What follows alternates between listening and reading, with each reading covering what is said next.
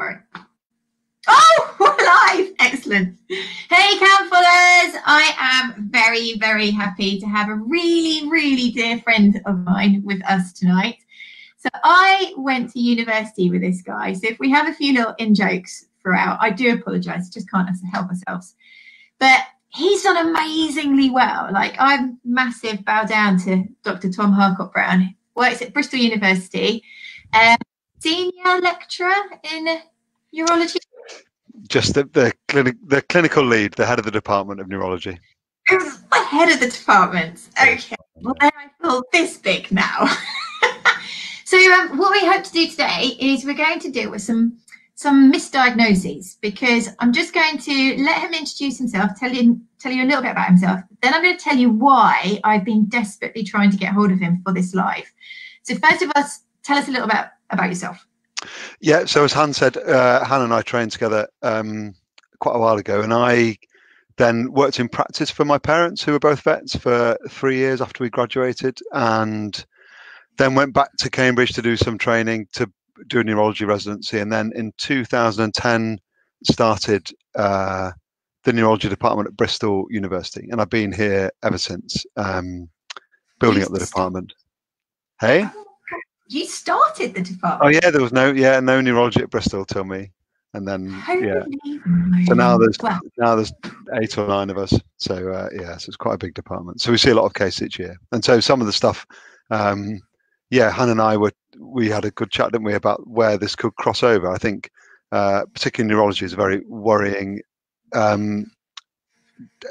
It's a very worrying discipline for people when their animals have got neurological problems. They're really very worried about it. But there's a lot of things that we can actually treat and make better, and some of the things that we would talk about tonight. Yeah, and I think I'd be fair to say it's worrying for vets as well, because often the clinical signs look pretty bad. Animals going, yeah, I know they're not working very well, but I'm okay.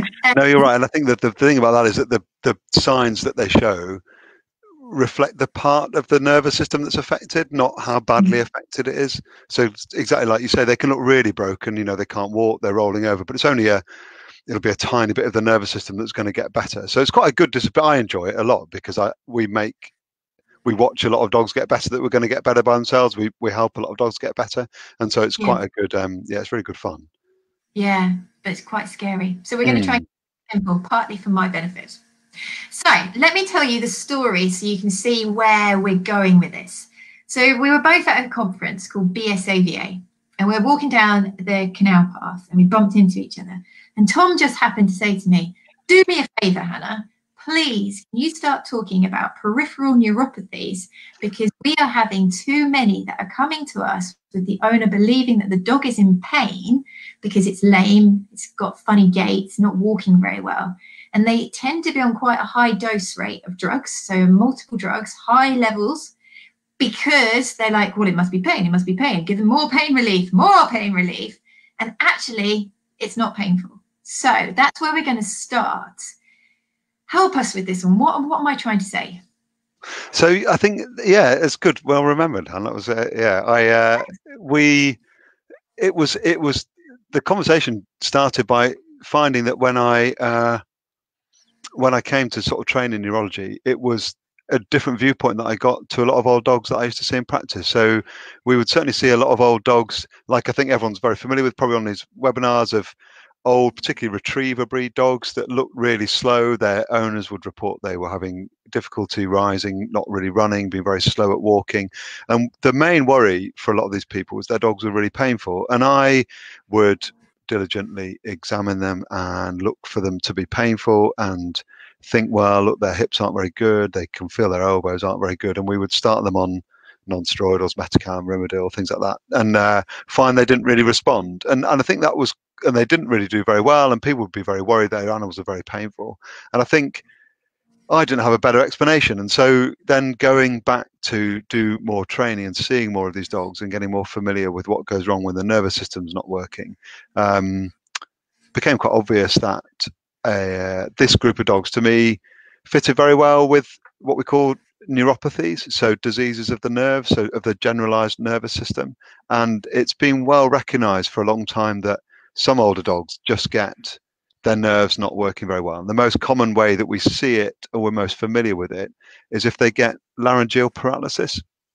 So they stop being able to breathe normally, their bark changes. And this is quite a common disease in older dogs. One of the reasons is that that nerve that goes to the larynx has a strange route from the brain into the chest, back up to the larynx. So it's the longest nerve in the body. And if there's a disease affecting the nerves, it makes the body finds it hard to maintain the end of the nerves. The longest bits are the bits that die first. So we know that there's a disease in older dogs where their larynx stops working very well, and sometimes they get surgery for it. But my old supervisor at Cambridge and the department there also kind of asked the question, well, if this nerve's affected, are other nerves affected in the body too? And found that dogs with laryngeal paralysis often also have slow nerve function to all their limbs as well. So they'll be slow at walking, they'll be a bit weaker because their muscles aren't being maintained quite normally because their nerve supply is compromised. And then, as I said, I went through my training and look at these dogs, I thought, well, actually, maybe now there's a population here of dogs where their nerves to their legs aren't working very well, and it hasn't actually affected their larynx yet. So they're kind of like laryngeal paralysis dogs, but they haven't got the paralyzed larynx yet. They're just weaker on their limbs. And we then started to see owners, they'd be bringing their dogs to them, and that it made sense to me very much then that you look at these dogs and they would have difficulty rising, they'd be slow at walking. And now that I was examining them, having been trained better in my neurological exam, it'd be pretty obvious that actually their nerves weren't working. And you look at it and say, actually, no, this is a neuropathy. This is, these dogs can't move their legs properly because the nerves aren't working very well. And the really reassuring bit for me with those was that it's just not a painful disease. It's just not it's not a disease we can cure. It's not a disease that we can reverse the progression, but it does mean that they don't need to be on all these medications. They don't need to have people worrying the particular worry that their dog's really painful and that they're leaving it really painful and they just don't know. And so that was really nice. And I remember a couple of even, friends of mine's dogs that I'd watched get old and being able to say to their parents, look, this is fine. This is going to be okay. You don't even need to do anything particularly different. Just look after them as they're getting older. It's part of natural aging for a dog in a way. Yeah. So in that case, we'd be thinking more about protecting them from harm. So you'd still be stabilized, to lift, to support, to help them around the obstacles of the home, etc. Yeah, I think nowadays, I have now worked with a really strong rehab and physio department here at Bristol, and I have to say that my feeling about that disease is that once that you've made that diagnosis, clearly that's the role is for physio to try to maintain the muscle mass they've got and reduce the loss of muscle mass that they're gonna have, because what's happening to the nerves in these degenerative neuropathy cases is that the nerves are dying back, so the bit of muscle that they were innervating hasn't got a nerve supply, so it can't contract. But other nerves around it will try to innervate that muscle as well and repair that damage. So there's a slow progression. And what we tend to see, I think, with these dogs is, although it might take several years as the disease is going on, you might need, 1 million muscle cells to work normally. And you might have had 10 million at the beginning. So, but they're slowly being lost. It's only when you drop below that critical number that they start to get really weak. So if you can slow down that progression with physiotherapy, I think it's probably very useful. Yeah, definitely. Okay, so that leads really nicely. We're not going to do it like vets learn, because I can remember being terrified at uni where you just get a list of like the pathophysiology, then a list of all the diseases that's possibly there, clinical signs. You're just like rope learning. We're not going to do that. We're going to talk straight at how can we tell if there is pain or no pain. And let's use a case example. So we're going to have a hefty golden retriever. He's going to be called Fred. And he's got really big mane. He comes in and he's got quite wasted. Freddie Redmayne. What? Freddie Redmayne. Yeah, okay. And he comes in and he's got, slightly drunken back legs, and his tail's a little bit limp and swishy, and he maybe catches his toenails a little bit, but he doesn't seem bothered by it. And he comes in and your brain's going, right, are you a dog that's got hip pain or stifle pain or lower back? You're a dog that's got motor deficits, sensory deficits. So what do you do? So that's a good one. And I think that let me try to see how to answer that. Right. So yes, they've often got joint disease. So you're trying to sort of say you've got a dog that you know has got joint disease, but you're wondering, could there be another neurological cause for it as well? You painted a picture of a big retriever that was a bit wobbly on its back end to me, actually, with it, and also with it dragging its legs. There's a couple of things that would always alert me to a neurological problem. So dragging a leg is always neurological. So if an animal is not picking its foot up enough and it's dragging the top of its foot on the ground, it's wearing its claws, that's always neurological. So straight away, that would be, no matter what orthopaedic disease they've got, there's a neurological disease as well. So it's very easy, that one. So it's quite helpful. It's a bit difficult when they're scuffing their foot. So they're not dragging it, they're sort of scuffing it down. That usually is orthopedic. That's usually not them not wanting to flex the limb quite as much. But if they're dragging, it's neurological. And so the way I would sort of say to the students is that what we try and, if a dog isn't walking normally, I'd look at it and just ask a few questions to myself, which is, firstly, would I stop and look at this dog in the park if I walk past it? So is it normal or not normal?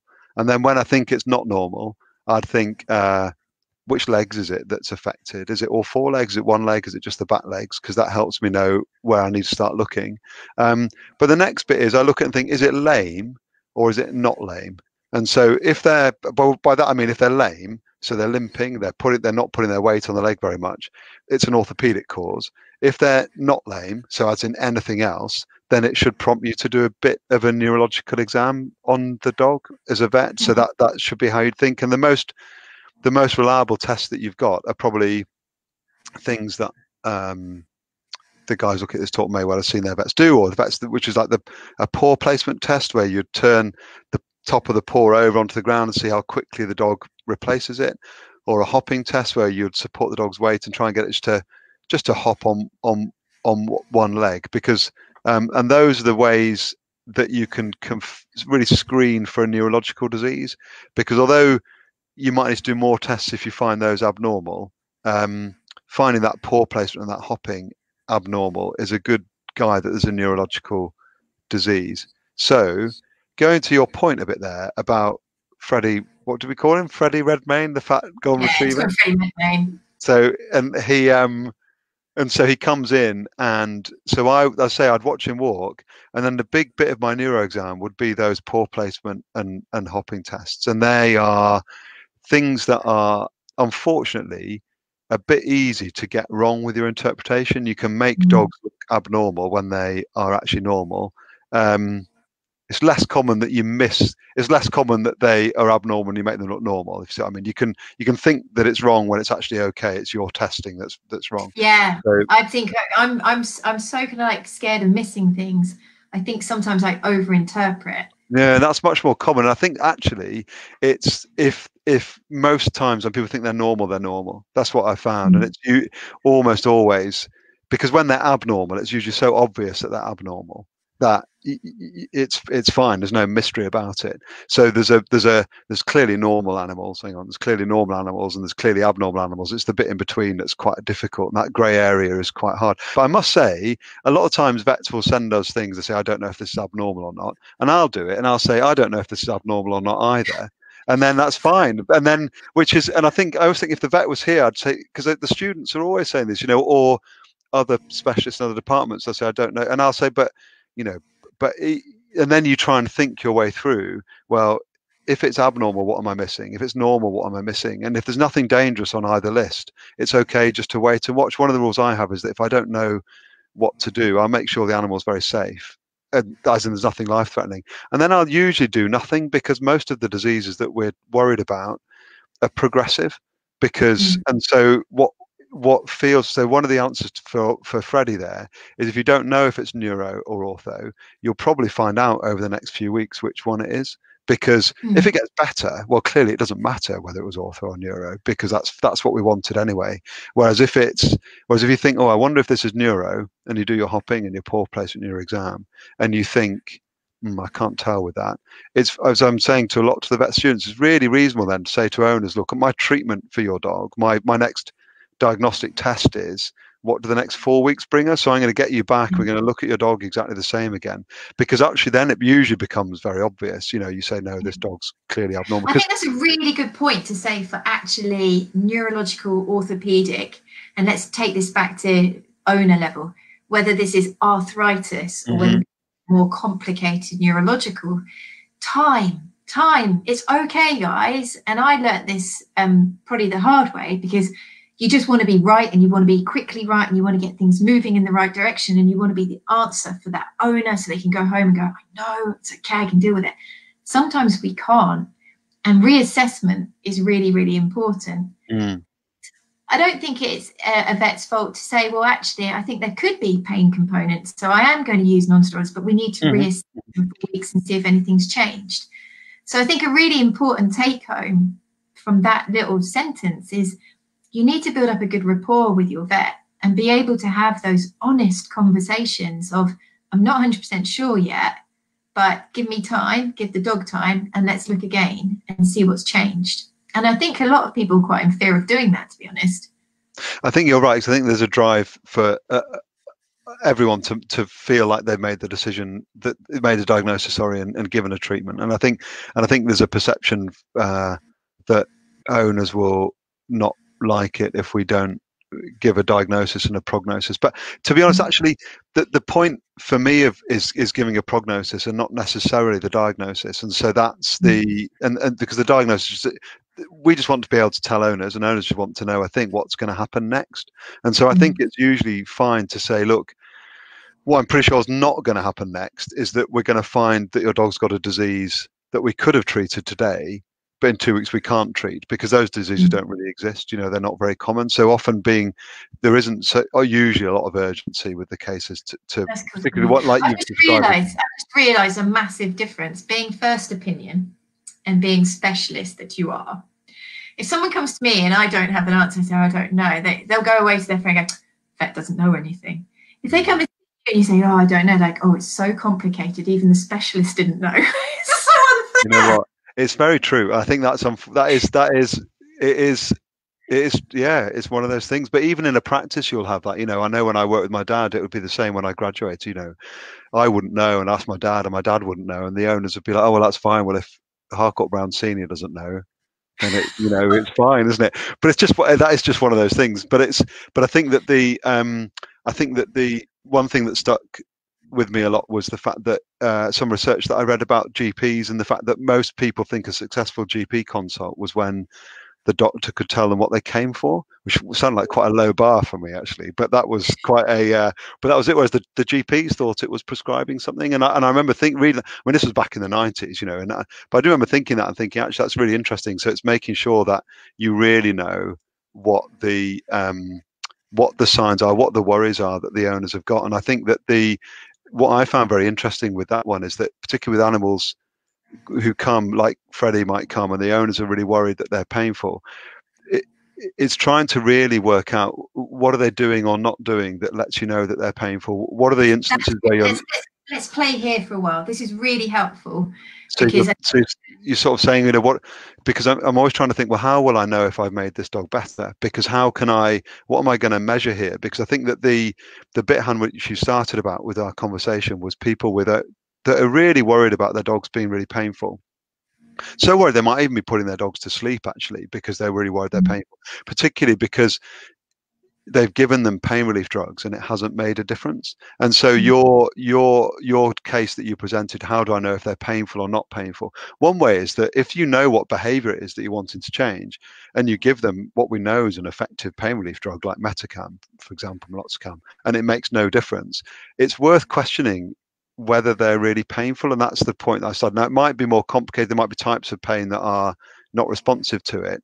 But if your dog looks quite cheerful and its mobility is affected, but pain relief hasn't made much of a difference, I think that it really expanded to me what the differential diagnoses were. So by being able to say, well, actually, what is it? And I say, is it actually limping, or does it mind if you touch it? And they're like, well, no, what it does is just really slow to rise, and it really starts panting as it gets, you know, as it tries to walk up and down the garden. You know, you're looking at, well, actually, maybe that's just really hard work for that dog, and actually can't breathe all that well because of its laryngeal paralysis. So by digging down into those bits. And I think that's one of the things that's a big difference for us as referral vets versus first opinion vets, is that 10 minutes of being able to chat about the history versus an hour of being able to chat is very different, or even an hour and a half, where you can actually just sit with people and I got the answer to that. And the lovely Lynn hopefully will put a link to a PDF that we have called What Has Changed for My Dog. So it's a questionnaire guide off. You can fill it in and you can go with it to your vet. And if your vet starts receiving this same questionnaire, they get used to it and they'll be able to quickly take data out of it. So that consult is going to be more useful to them, because you get really pressurized what we can do. But I know now that I use the questionnaire, I can just grab what I need quite quickly. But the owners had an hour before the consult to really get all the detail down so that I can just extrapolate what I need and stick to time. And I know, Han, from looking at vets from the other side of it, when they refer stuff to me, I'll know that there are vets that are particularly interested in certain aspects, and I'll know that there are vets that maybe aren't so hot on. It's not their area, and I'll often have clients say that their vet didn't seem to care or didn't seem to listen to them. And I think that we all do this when we don't know what to do, that we try to blank it out and get rid of it and not really listen. And so one of the things I'll often say to vets is, if they're finding that there's a vet that they don't think's listening to them, it might be this isn't the right time for them and their vets, and I think, or the right condition for them. What do you think about that? As in, I never try and say to someone to change their vet. This isn't what I'm saying. It's just that there'll be different, even in a practice, there'll be different vets. There'll be some vets that are really onto it. Yeah, we've got a kind of like plan in that. First of all, it could be that vet's just had a bad day, and I try my hardest in every consult. But there's days where things have in the back of your head from the consult before, or the one that's just pending, and you might not be 100% present. So maybe have a word with the practice, with the reception, just say, I didn't feel that I got enough out of that consult. What's the chance of me being able to speak to them again? Can I email them? Can you have a word with them? Then we suggest, if you're really not happy, then say, can I see somebody else in the practice? But give them a heads up and say, is it somebody that's interested in chronic disease? Somebody that's interested in pain management? Because as you say, everybody has their area of interest. Because I would take it from very much, my mum was a rabbit specialist, and so she was very, and so this is probably a less contentious area to us, where you'd definitely be in a practice where there'll be vets that really didn't feel that rabbits were their strength and would rather not have to deal with them. And there'd usually be 1 or 2 or 3 vets in a practice who loved rabbits. And if you could then sort of get the owners to channel to the rabbit vets, then it would work very well. And that's sort of what we'd do. Yeah. Everybody knows that I'm obsessed about arthritis and people in arthritis cases, whereas they won't send me heart cases because I'm like, I'm scared of the ultrasound, So I guess when we got to the bit with Freddie, haven't we? We talked about the fact that let me just finish last bit of advice. Right. So if they really, really feel that they have tried the same vet, they've tried seeing a different vet in the same practice, and they still feel that they're not getting the service, then you are paying for this service. You have every right and go somewhere else or seek a second opinion. A lot of people feel it's like your local GP human clinic where you get designated a surgery that you go to for your own health, and that's who you should stay with, hell or high water. Actually, it's not the case in the vet industry. You get to choose. And now, long gone are the days of there being only one vet in the town. There's generally quite a few, So you are allowed to do that, but just behave professionally, politely, and just move on, take your history, get a second opinion. That is fine. You're allowed to do that. So back to the big golden retriever. Who is that actor? What is his name? Oh, Brian Blessed. Brian. Is that him? Oh, right, okay. I am. So we were talking, because you were sort of. I sort of gone at it a bit from the vet side. But if you're the owner, I guess, and you're worried, is pain the only explanation for your dog's signs? What are the things that you could look out for? I guess we talked about dragging their feet, which is always. I think we should play with the clinical signs, because that's really going off on the questions, and we're going to have quite a lot of questions at the end. Tell them again about dragging, scuffing, Yeah, so dragging a limb is always a neurological sign. So they must. So if they're dragging the tips their paws, tips their claws, the dorsal part of their paw, then that's always a neurological disease. You can tell by looking at the nails and looking at the top of. If you've got definitely, or broken skin, or if the top of the nail, not the side or the underneath, but the top, and you can see that they really are not picking. So that's right, and then the other one with these older dogs is particular retriever breeds, but it can happen at younger ages and they're really giant breeds like Leonbergers. But I have to say that most Leonberger owners haven't got a Leonberger by accident, and they're usually quite up on the fact they get neuropathies, these big giant dogs. But the Labradors, the golden retrievers, I mean, so many golden retrievers that I walk past, you'll see them, and they've often got this. They're usually the signs that their nervous system, their peripheral nerves aren't working very well. They might drag their limbs, they're very slow. They'll often lose weight because they need a normal nerve supply to the muscle to maintain their muscle mass. So they often got a poor muscle mass, and they can be a dog with a lot of fat, but actually be quite thin underneath it. So you can usually feel that by feeling the bones. There's no real fat over some areas of the body, so you can usually feel that they're thin dogs under the fat. Feel like the femoral head, feel the femur. You shouldn't be able to feel the femur, guys. Yeah, so if you exactly. put your hand down the side of your dog's legs and you can go, whoa, there's bone there. And often on the head, they've got a much more sunken appearance, and then the other big thing is that we talked about laryngeal paralysis, and that can be the dominant sign. So people go to their vets, their dogs can't breathe. But also, I think it's often quite a secondary sign. It's not that bad. But what you'll hear is the dogs are quite noisy with their breathing. So you said that they can have scrotum more as well. Do you ever notice they? Do you know what? It's a really good question. I haven't noticed that, but they absolutely could, because we do know from some work from a lady called Jen Kins, who was then, we know Jahan. So they, as well as having laryngeal paralysis, they can't swallow properly either. They're slow with their swallowing.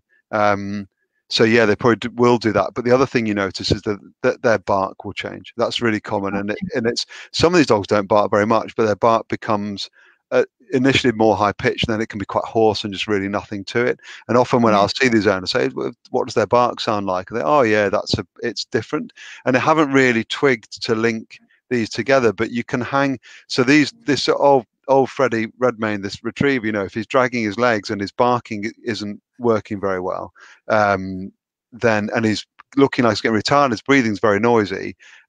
These are classic for having a neuropathy, these dogs. And what about tail?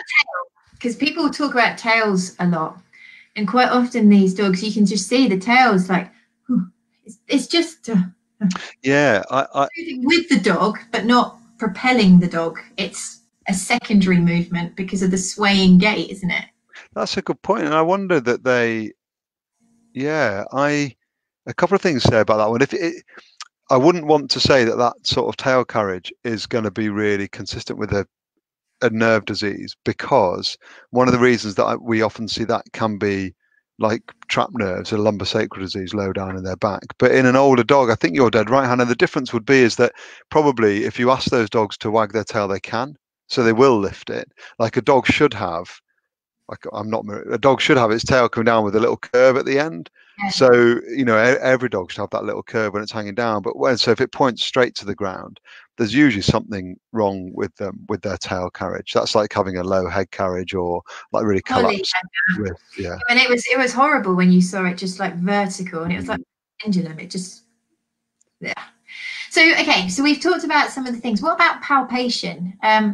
So a lot of these owners are now sitting at home. They're like, oh, actually, he does clip the tops of his toes. I have heard him scuff his pad. He is a bit draggy. He's slow to get up. What do we do as vets? We're not saying you owners should go and do this, but when you do an exam, just talk to them about what you're examining for. So it's a bit like we alluded to before. I'd be looking at the dog walking and just thinking, is it neuro or not? So I'm looking for these slightly short strides, the fact that it's not limping, the fact that it's got a low head carriage, listening to its breathing. And then the key tests are that paw placement test we talked about and the hopping test that we've got. And then usually the other thing is lying them on their side and testing their reflexes. And there are quite a few reflexes you can test, but there's only a couple that are important. And they really are the patella reflex, where you hit them on the knee and they straighten their leg. And then what we call the pedal withdrawal reflex, where we pinch the skin between their toes and see how well they pull it back. And often with these dogs, they pull it back quite well. And if you don't quite know what you're looking for, you think, oh, that's normal. So they'll flex their hip, because that's quite a big, strong muscle. And they'll often bend their knee as well. They'll flex their knee. But the bit they can't do is flex their hock and their digits, so the ankle and the toes. So those should really curve right up as well towards the leg. But they'll often leave them because they can't pull them away from your finger. They're quite weak. So it looks like it's intact, that reflex, but actually it's not. They're starting to lose the ability. So I think if anyone was paying attention at the beginning, I sort of said the longer the nerve is, the harder it is to maintain. So obviously the longer ones are going right down to the toes. So those are the ones that are harder. If you or I go to have our neuro exam, they'll test the strength of your big toe and stuff like that. And we're kind of doing the same sorts of things with the dogs. So that's one. But I think, doing a paw placement test and doing their reflex is the really key bit. But I have to say, the picture of these dogs is so characteristic with them. It's these older, sad-looking retrievers with their low head that have got very short strides that are, and they're quite noisy with their breathing. I have to say, the voice change is usually so obvious with them, and it's something that people haven't twigged, that's one of the bits that's really important. Can we get this in other breeds? Because people are now going, oh, okay, I haven't got retriever, but I've got a corgi, or I've got a goat retriever, or whatever. Are you specifically talking about golden retrievers? No, I think it can happen I think it can definitely happen in almost any breed. I think that the bigger, but it's these sort of like 30, 40 kilo dogs that are the ones that I think that we see it more commonly in. Definitely happen in any others. If someone described this dog to me and it wasn't a retriever, though, if I had a vet saying I've got this, I think it's got a neuropathy. If it was a 12-year-old retriever, I might be quite happy not necessarily doing that many more tests. But other dogs, I generally would want to do more tests on them. And for example, one of the most common causes of this is a tumor of the pancreas, so an insulin secreting tumor of the pancreas. So that's the right curveball in here. Well, that's right. So and that usually gives dogs low blood sugar and low glucose. And so definitely, it's when I say common, I mean if I was to see 200 dogs like this, one of them might have this tumor.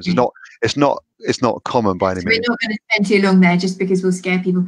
The only point I was going to make with that one is that if you take your dog to and you think it might have a nerve disease and your vet agrees it might do, then measuring their glucose is very simple and effective thing to do. So don't worry any more than that. It's actually quite a treatable disease, but it's worth just making sure that if you and your vet do agree that it could have an older dog's got a generalized nerve disease, testing their glucose is really important. So I don't want to scare. I don't want to scare people. I get that. But that's probably an easy test to do. Yeah. Okay. So I've got a really important question. Can the dog, Mr. Could he also have pain as well as a neuropathy? Yes, absolutely could do. Yes, although I have to say it's the sensory nerves too. So one of the tests that's kind of being suggestive for this, you could take a skin biopsy and look at the small types of sensory nerve endings in the skin. So if you take an area that you know what the normal density is for a dog, and you were to take that small biopsy from their toe region and they've got less, maybe that would tell you there's this neuropathy.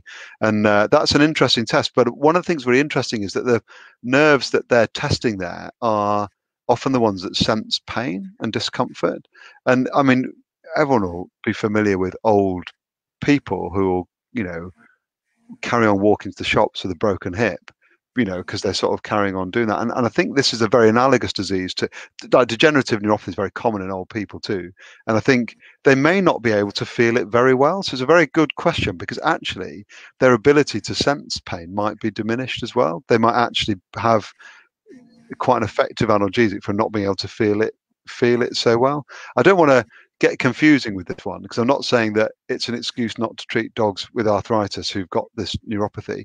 I suppose I've got in my mind the specific picture of an owner who's really worried that their dog's mobility is really bad, but no amount of pain relief seems to make a difference. And I suppose the point of this is to expand the possible explanations, to add one to joint disease, which is maybe nerve disease, and that nerve disease then isn't painful, you know, and is a reason for it that might not be as worrying.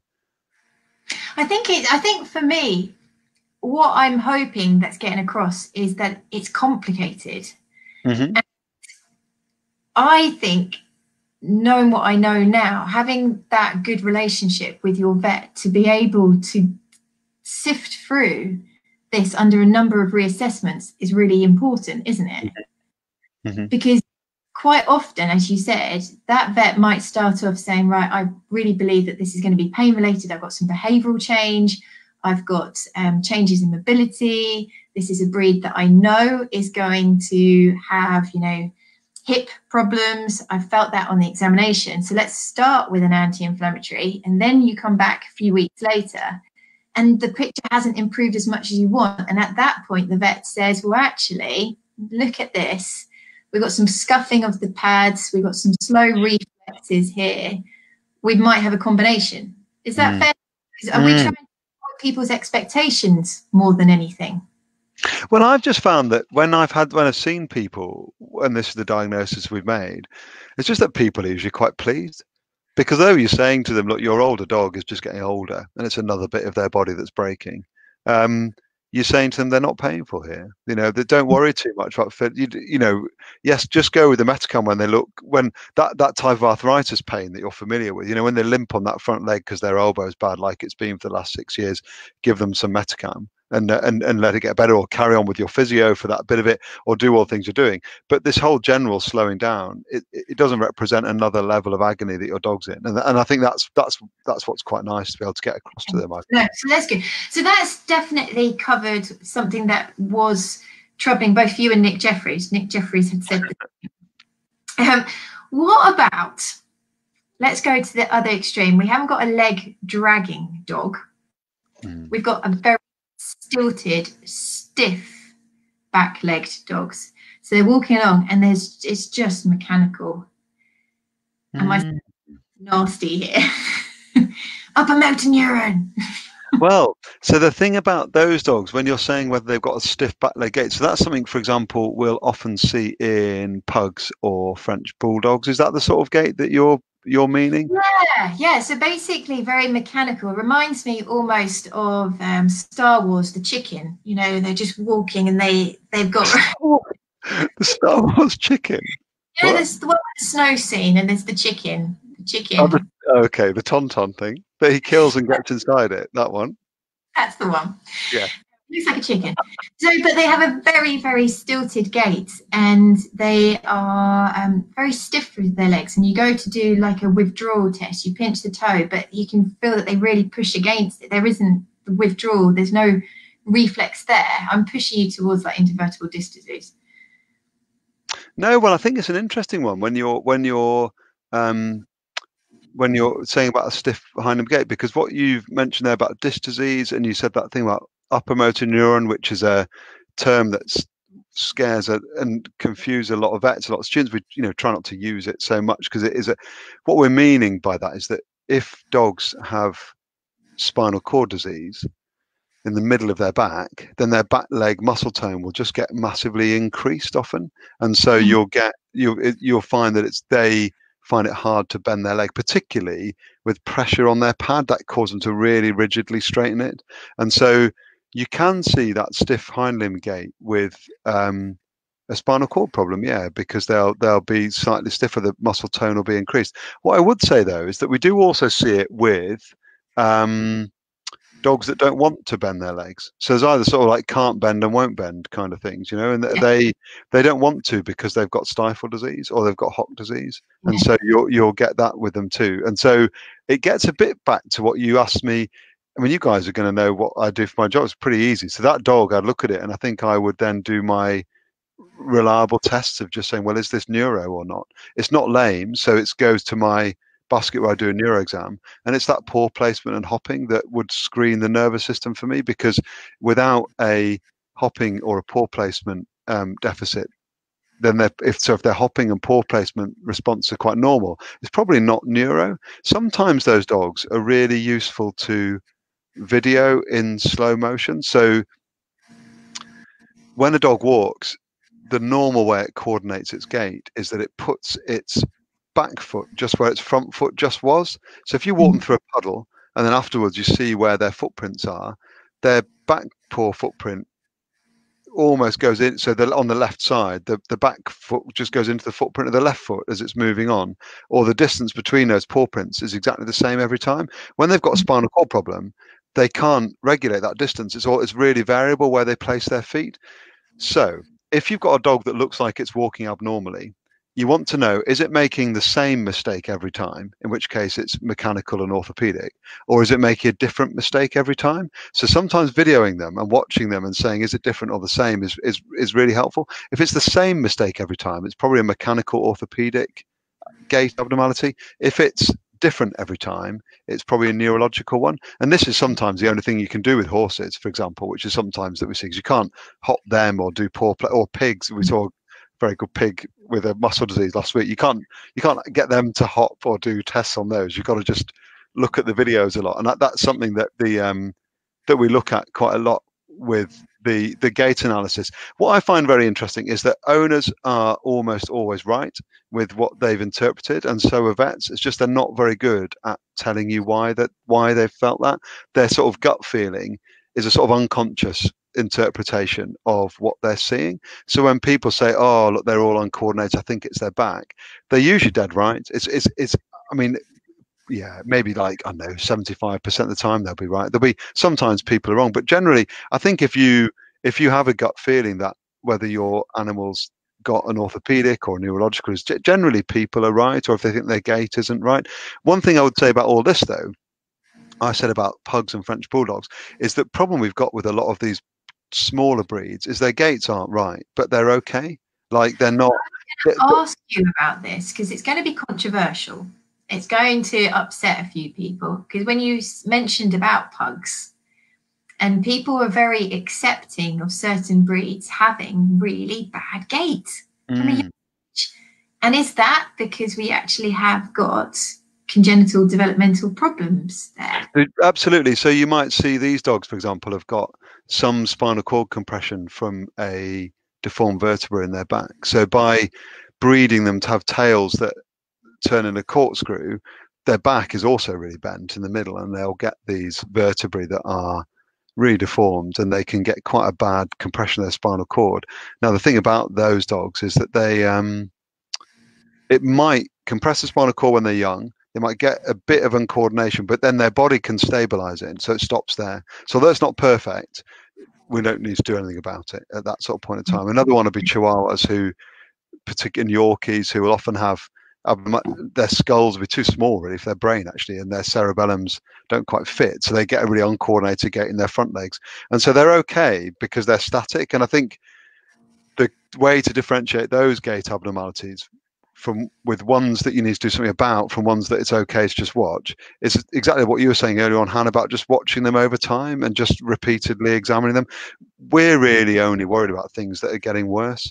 If they're getting worse, we need to do something, because you don't want to suddenly find because so if an animal's been given a back that's not the right shape, you're not going to be able to get it into the right shape with surgery. You're only ever going to be able to hopefully make it a bit better. So if they're managing okay, we leave them well alone. But if they're getting worse, that's really difficult. Like when I see a pug come in and it's lame in its hind legs, and I'm like, oh goodness, this is not going to be easy, because it was already like a weird ataxic gait, then it's got some orthopedic additional problem on top. You're like, oh god, this is going to be difficult, because the owners are going to not know what's abnormal and not be able to monitor that something's been successful. Because I think people are more aware of this now, though, with the breeds. I have to say, I think having gone through we were seeing lots of Cavalier King Charles Spaniels when I was training with this disease called syringomyelia, which gave them a lot of neck pain, and it's a horrible disease. And there was a big program on telly about how bad this was and the breeding. And I think they've gone from probably my second most common dog that I see to hardly ever seeing any Cavaliers.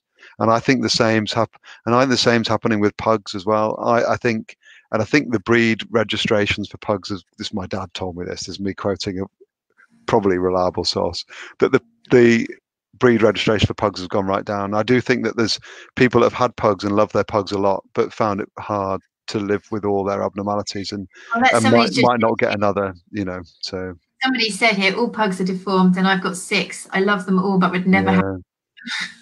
No, that's right. You do get, there are some dogs that you can tell when people get that dog, they're never getting another type of dog. Like Bassets, for example. People always get Bassets. If they've got one Basset, they get loads of Bassets. But but yeah, I think pugs are a bit heartbreaking, actually. I think they get so much wrong with them that they're really difficult. So yeah. Really difficult. Okay, so there is so much. Like, my plan for tonight was, well, it's been blown out of the water. We're going to have to get you back because everybody loves you. Everybody thinks you're fab. It would have been nice to kind of like talk about different diseases, but it's quite difficult because there's so much to talk about. What I would like to spend just a little bit of time talking about before we do 10 top tips is lumbosacral disease.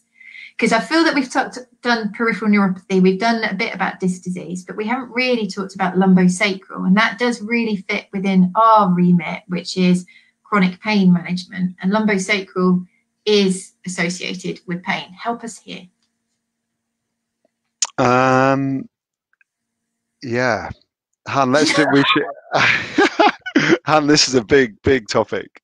No, this is a good one. So lumbosacral disease. Yeah, I would say probably our most common referral will be animals that were painful that aren't painful when we see them, that owners are worried. And so those and lumbosacral disease and disc disease in general fit hugely into that one. And I would go, the thing I'd say about lumbosacral disease is that I reckon, what would I say about it? I would say much, mainly around the uncertainty with making the diagnosis. Even with all the tools we've got with MRI and everything, I know that there are dogs that look like they should have lumbosacral disease, but they're running around normal. I know there are dogs whose back pain's so convincing, but we don't find anything on MRI. I know that the literature in people particularly shows that surgery might not really be that helpful unless you're like a real NFL football athlete or something. But then there's other literature that says that it makes you better quicker. And so that we should be operating on dogs more. It's a really big topic. Disc disease and pain, particularly low back pain, and how to manage it. So I think, Hannah, we should do another one about this. I reckon. I don't think we're going to do it. I'm not going to do it in 10 minutes. We're going to. No. Could you just answer whether you're allowed to treat the clinical signs? So if absolutely, completely. Yes. Definitely, 100%. If you have got a dog that is showing quite a stiff, stilted, protected gait. They've got dorsal pelvic tilting, so they've got a bit more of a kyphotic lower back, a drop tail. You can see they're really protecting the area. I tell you, my decision making about those cases with lumbosacral disease or low back pain is I will operate on dogs that can't walk. Clearly, that's a category that should do. Dogs that are painful, they need to not get better by themselves. And so I'm always trying to think, well, if I'm going to do something, it's got to be better than doing nothing. And I need to make sure that doing nothing isn't going to cure them. And I think with a lot of lumbosacral disease, as we all know from neck or back pain, you get really bad episodes and it goes. And you might even get a couple of episodes, but they go. And the big thing it strikes me is that people will tolerate pain in themselves, but would not tolerate that in their dogs, but actually, if you can think, oh, hang on, is it just like that when I can have a twinge in my back and not want to lift things up for 2 days? You say, yeah, it's exactly like that. Then they don't want to operate, and they're quite happy with their older dogs. They know that that's a consequence of aging. So you said, can I just treat the signs? Well, absolutely. And I think there are a couple of the way I would treat looking at back pain, for example, is that I'd look at it and think, is there any reason to think it's not a disc problem? And by that I mean, is there something like a tumor or an infection going on here? And usually some big red flags like weight loss, a high body temperature, Those are two of the real big ones. Maybe drinking more than normal, so suddenly increasing their drinking, or pain that gets worse and worse and just doesn't go away. Those need investigating. And as a first opinion vet, an older dog with back pain and weight loss, that's one that may well benefit really from an X-ray. Because you don't need an MRI to diagnose an infection in the disc or the bones or the tumor. So that's where your vet might recommend that one. If I think it is a disc, so the dog looks otherwise well, but it's just painful, then absolutely treating the signs just with whatever degree of exercise management and pain relief you want to give it, that's absolutely fine. But if it's getting worse, then that's another red flag for maybe a different disease. And if it's getting worse, not better over a sort of 6 to 8 week period, that's then when it falls into the category for me of thinking it needs surgery. So that's when I'd want to see it, because I'd say, well, look, maybe we should operate on this dog now because it's not getting better by itself. The only other red flag with lumbosacral disease is it's trapping nerves low down in the back. And if it traps nerves to the leg, well, they get lame and they get painful. But if it traps nerves to the bladder and the tail, and they're fecally and urinary incontinent, then those ones probably do need surgery. But I don't think there are many people that leave their dogs fecally and urinary incontinent. That I think that I mean, people would be knocking on their vet's door to say, please, we should do something more about this. So yeah, and I definitely think from what I'm learning, so I'm doing a rehab diploma, so I'm really into bringing the physio aspect into the pharmacological aspect and the therapeutic exercise, the controlled exercise, the house adaptions. I think expanding your mind and not just thinking popping a pill is going to be good enough. I think in these cases, combining the heat therapy, the massage, maybe some TENS, maybe adding some laser, there is different things that you can do, and do speak to your vet and say, I am open to suggestions. Well, the thing is, what struck me with working with our rehab department is that I'm always very fixated on the diagnosis to be able to give the prognosis. And so my treatment and my recommendations often hang on giving as accurate a diagnosis as I can. And so it blew my mind a bit, really, to work with people who didn't really mind what the diagnosis was. They didn't mind which, and actually I've come to realize it doesn't really matter what you want to know it's not diagnoses that are going to progress and need treatment, but actually the actual cause precisely of why a dog's back's painful isn't that important if you can get it to a good level of mobility for a long time with rehab and with pain relief. I'm so glad that you said that, because it's been a complete change of mindset for me. And I sat down with 2 physios 2 years ago, and I really was hammering out, so what happens if you don't work out what it is? And they're like, as long as the dog better. I'm like, I know, and it's like, what? You what? But but I agree. So I think that the bits that sometimes I can find hard is when physios don't appreciate it from the other way around, and they'll say to me, right, I found these things that are important to me as a physio, trigger points, muscle tension here. I think you should MRI there. And I look at this dog in my consult room jumping up at the door and running around thinking, well, I'm not operating on this dog, whatever I find there. So I don't, and I'm worried if I MRI it, I'll find something that's going to worry the owner and everyone. So I don't want to use my tests like that. But I have to say, most physios, either when I speak to them and that's all right, or they don't, they get that world, particularly physios that have worked in the NHS, where I think it's much more develop that relationship between doctors and physios with it. But we're so I think that the key for me is that it's absolutely fine to manage them like that. I think as long as you've got a plan B for when it's not responding, and we go back to that beginning bit of what is it that the owners are seeing that's really worrying them. So if someone's saying, look, my 10-year-old dog can't do 15k bike rides with me anymore, you might not be able to make that better, whatever it is. But I think that's probably enough to say about that, isn't it? I think because he was gifted at university, very gifted compared to me. I managed to coattails. I try and keep things so blinking simple for myself. And with a lot of interventions, be it chronic pain, chronic disease, we don't put enough emphasis on being objective and monitoring. And I think we really do, as a vet profession, need to take this more seriously. At the beginning of a complaint, a disease process, and appearance of clinical signs, we should objectively assess them and talk to the owner about what we see, what they see, so that we can follow through with it. We can move with it. And I just don't. It's amazing. I'll get people come, and they've come, and they'll show me a video of what they're worried about, and I'll be like, oh, that's just fine. That's just what dogs do when they're asleep, like that sort of dreaming bit. And they'll be like, well, that's not a problem. No, it's fine. And then they just go home and they're fine with it but no one's actually at that point really been able to draw out what that problem is, and I agree, really understanding it. And I think, as I said earlier, if I'm not sure what to do, as long as I'm convinced the dog's safe, I'll do nothing. And sometimes my consults geared around just making sure the owners are comfortable with the fact that I'm really thinking about this, I've really got this. And so even though I'm not doing anything except telling them to see them again in a bit of time, that this is a treatment, this is a test that we're doing on their dog to give it time.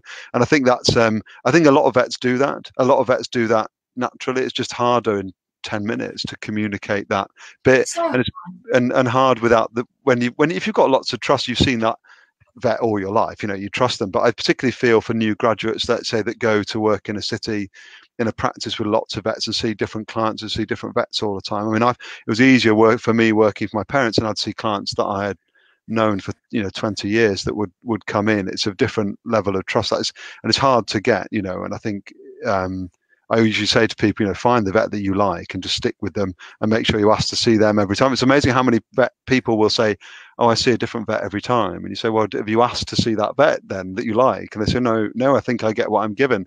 And having worked in a practice like that, you realize actually that if they just say, I want to see them, you see them, I know. And it's so obvious when you say it like that. And I think there's also a generation of people that really feel that they should only see the vet that's being allocated to them. I think maybe the younger generation are a bit more demanding and saying, no, I do want to see the vet that I've been seeing case. Whereas I know that my mum and dad, I'm going to call them the other generation, they would just put up with seeing, sorry, mum and dad, that they would just take what they're given. At the time, let's see if we can do a couple of questions, and then we'll do a 10 to 10. There's so much love for you here. It's amazing. Amazing. I've had somebody tell me that I've got a really annoying voice, which is really pleasant. So thank you. Oh, I had that. Do you know what? I did a lecture in America, and the only feedback I got was that the speaker's boring and monotonous voice sent me to sleep. That was it. I love it. So it was good, really good, massive conference. That was it. That's all they said. Yeah. Well, I've just had that tonight, so that's nice. Thank you. Okay, this is a totally on the spot. Would you recommend supplements? What's your supplements?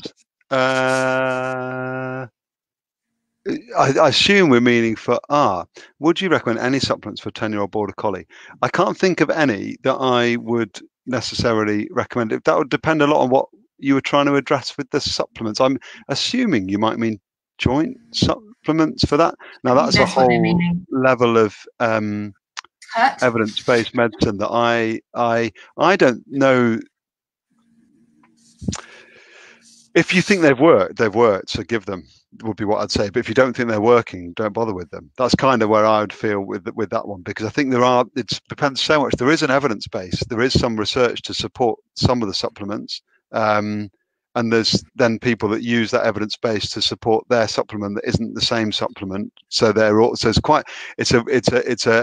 a funny little world, this one. And particularly one of the supplements I'll see a lot is CBD oil, for example, with dogs with epilepsy, which may actually have an evidence base, but the problem is that the strength and the formulation of the CBD oil is so varied, you've no idea what you're giving or what they're getting, which is really disappointing. I think somewhere like California, where I think they're trying to make medicinal standard ones, is probably going to lead the way a bit with that. I mean, that's really off topic, but yeah, hard question to answer. CBD is massive in OA. It's massive in OA, and it's kind of that you've said that, because we always just look like the party poopers when we say, well, the evidence is still quite poor, and the problem is the majority, the minority ruined it for the majority, and that there's loads of people out there getting on the back of selling this stuff. They don't care what they're selling. They don't have any pride in their concentration and quality, and there's a lot of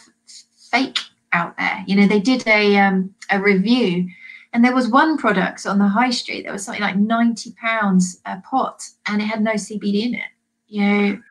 I think one of the problems, really hard.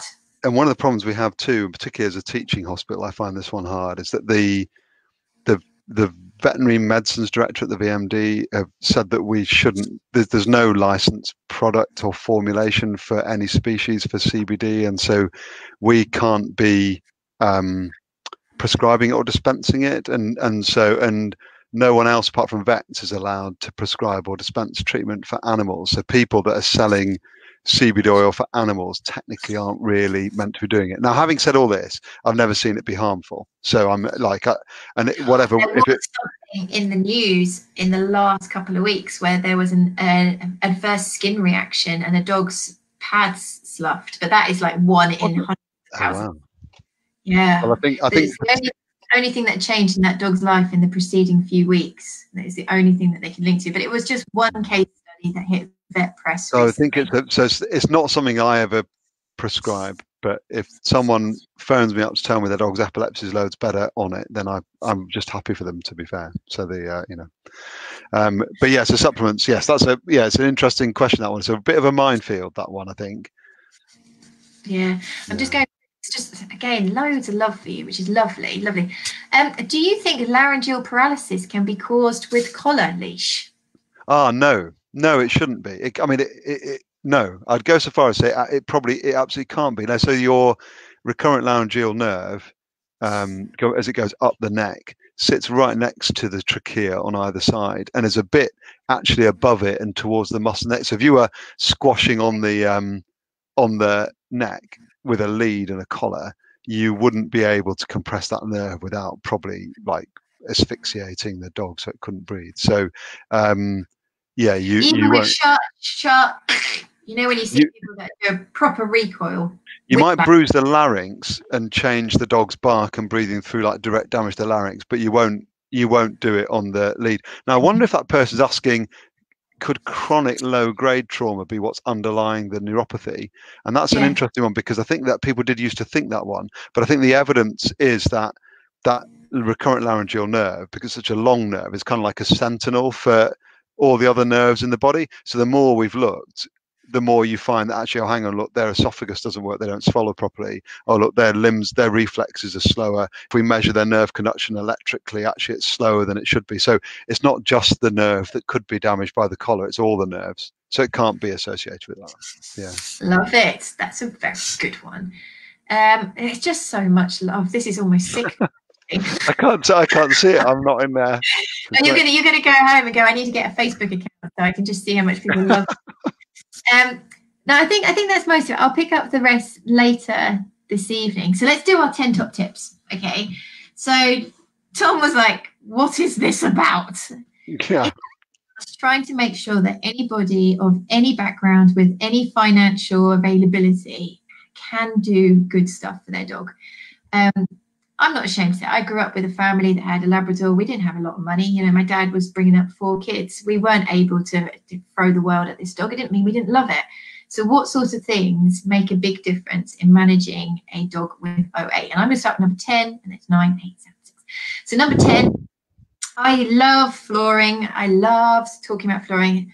More rugs, less drugs. These dogs that really are beginning to have problems with getting up from the floor, they need traction. For those dogs that aren't so steady on their back legs, they're sore, they're walking on tenterhooks, they need traction. So think about putting rugs down. Number 9. I think probably trying to maintain a tolerable level of activity for them is really important. So trying to not go beyond what they want to do, but also trying to keep them doing a good level that is mentally stimulating for them too. So not just the same walk around the block, but trying to give them stuff that motivates them and being interested. It's kind of hard because I feel like you want to walk them for 5 minutes less than was bad for them, but you don't quite know where you're at with. Really hard. We've got a new exercise tool coming out soon, just trying to help people question themselves in a flow diagram of what kind of exercise should I be doing with my dog? Because my dog's different to my neighbour's dog, who's different to the dog that Tom saw last week. Dogs are all very different. So when people say little and often, it's very vague, but we've got a new so fingers crossed. Number 8 is the common one. Wait. And I've just done 5 or 6 days of tips for guys about trying to keep your dog's weight under control, because we know it has a massive impact on this disease, and also it has a massive impact on other diseases. So it's a no-brainer. Number 7. So now this one, I'm going to ask you about, Han, a bit, because I don't want to make sure that I'm going to get the wrong end of the stick on this, but my feeling was always to try to use as few drugs as possible and use them when you need them. And I kind of felt that the evidence for using things like non-steroidals like Metacam continually was based on research done by the people that made it. So I couldn't really see that they were going to find not to use it very much. But so I would always be testing how much they need it, because given the fact that one of the problems with arthritis is that when you get any trauma to the joint, it can't clear the inflammation inside it very well. But once it's cleared, it can be quite settled down.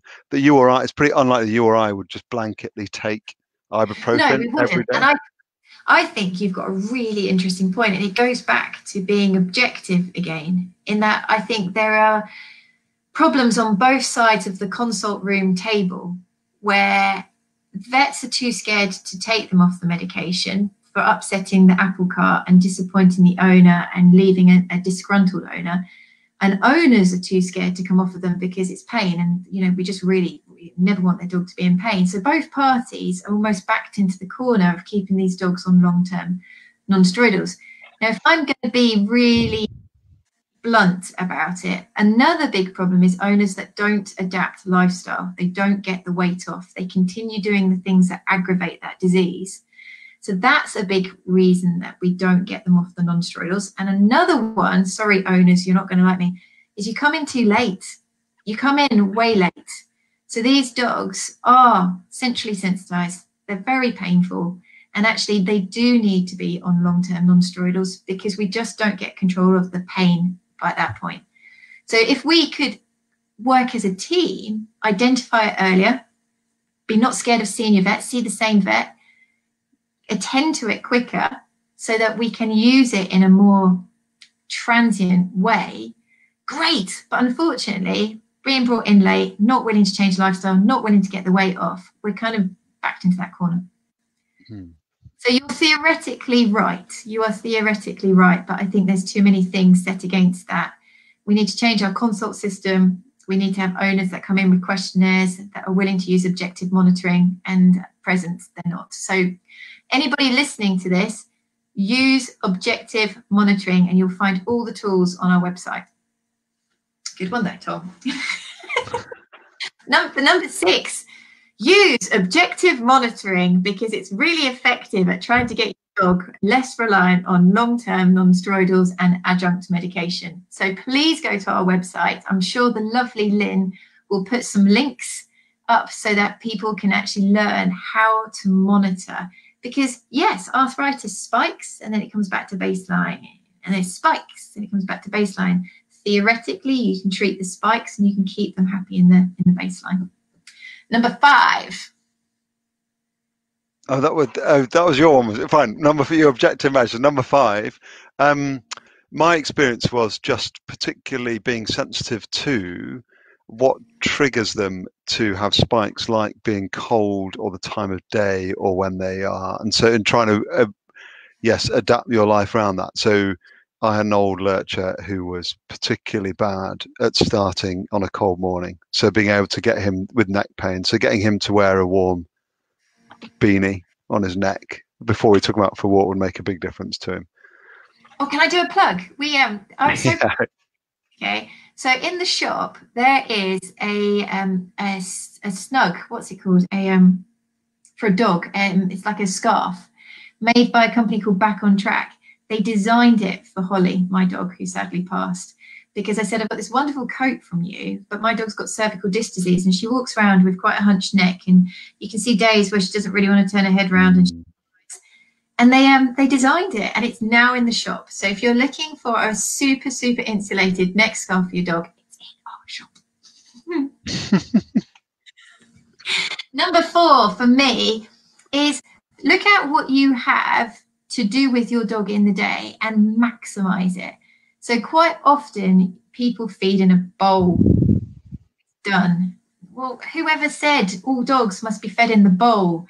You can use that food in different ways. You can use it in interactive toys. You can put it and scatter feed it. You can hide and seek it, because arthritis needs to be moving. It's a disease that wants to be kept moving, and leaving your dog sedentary in its bed, they're not a teenager. They don't need to stay in bed all day and watch TV. They need to be up and moving. So do get them up and moving, and use the food ration that you were going to give in a bowl and be creative with it. Number 3. Yeah, I'd follow on from what you're saying there, Hannah. I think that one of the most enjoyable bits about having a dog is being able to do stuff with them. And I think it's really hard when they're arthritic, that bond that you probably had centered around walking them is kind of gone. And so I think their lives can get quite narrow, these older dogs. And so finding something else they can do. And I think the feeding tip's one really good one. But then other things like scent training, for example, where you're able to teach them to be more active, is really good and fits with the, I mean, everyone wants that bond. You've got a dog for a reason, because you want to enjoy being with it and doing stuff with it, and being able, and I found it really enjoyable with dogs to be able to find something that they really like that isn't just walking them for ages, and do it with them and reward them. So I think trying to find that sort of extra thing is really good. And I would recommend with that one, not worrying too much about it, apart from just looking and seeing who's local that does stuff. Because I mean, like you know, you don't have to. It doesn't have to be the thing you want. You just don't want to travel miles for it. So yeah. I love that. And that's something else we're up to. I'll give them a little big up. Not that we've started working with them, but there's a company called Wow Dog Biscuits, and it's a British company, and it's all homemade biscuits, and it's all got good manufacturing process. And they use the leftovers from Brewdog, not that I wanted a backdoor into Brewdog, to create these dog biscuits. And we're going to hopefully team up with them and have the biscuits in our shop, but they always have a game attached to them. So every time people buy these biscuits, there's a QR code, and it's going to be a game that you can do, an activity, which we think is amazing. Oh, wow. Fingers crossed. Fingers crossed. Number 2 for me, car travel. I know this is a daft one, but I find it really sad. You know, we're sat comfortable in our car, you know, in these seats that are nice and comfortable, got our little, you know, seat belt across us, and it's all molded around us, and we can take all the turns and the brakes and hardly feel it. When they're in the back of the car and they're rattling around and they've got nothing to lay down and kind of snug into and brace, if you've got painful parts of your body, be it your joints or be it secondaries, muscle pain, back pain, neck pain, that can be a really unpleasant experience, because you have no idea when it's going to happen. And I've heard of a lot of dogs that find going in the car stressful. They become anxious about it. Going to the vet becomes stressful. Going on holiday is stressful. And it's because the dog's going, this really hurts. I really am not enjoying this. So think about making your cars, if you take your dog to the park or wherever, make them comfortable, good bedding, and make sure there's some brace so they can lean in and brace themselves against the corner. Number 1 for you, the biggie. I think the problem is we've covered most of these, Han, that we've got here. And I think apart from weight loss, activity, and I suppose the main thing that I would want is to keep challenging the idea about the diagnosis, that if they're getting worse, that you, as hitting back to what we talked about earlier with the vets, that you build up a good rapport with your vet, or if you can, your rehab physio person, to really just keep thinking, is there something else that's going on here? You know, are we right to make this assumption? Because like I talked to you about the fact that we might not need to know the cause if things are improving or staying static or very slowly progressing. But if things are getting worse, just always reconsidering expanding that differential list to just being above just being pain. That's kind of the biggest tip that I wanted to come on with tonight. Did you have another one for number 1, Han? No, dude, I've been doing this for about 3 years now. I am just the encyclopedia of tips. You are. Look, dude, I think, like, I love you to bits. I loved you at uni. I think you're fab. You know, you're so lovely, calm, engaging. You're not at all boring and dull. Like, Thanks. Your dulcet tones are lovely. Oh, that's good. We'd love to have you back. Can we get you back for lumbosacral disease? Oh, yeah, definitely. No problem. Yes. Okay, I'm going to hold you to that. Now, I've got just noticed, Han, in this feed, I found how to see the comments. So there's a lovely lady called Meme Olderson in the comments who used to basically brought me up when my parents were working. She'd look after me, and she works in my parents' practice. So she's been like a mole in the discussion board all here, the time. saying how, Been... yeah, saying, so she's been like giving, yeah, sitting there. So hi, Meme, if you're still there, nice to see you. I thought she was your biggest fan. It was like she a is. girl. I used to watch her feeding red-tailed hawks stuffed in bins at the practice, or macaws. Wow. Or she's a very talented lady. So yeah. Anyway, yeah, I'll be very happy to come back. Very happy to come. Thank you so much. It's been great.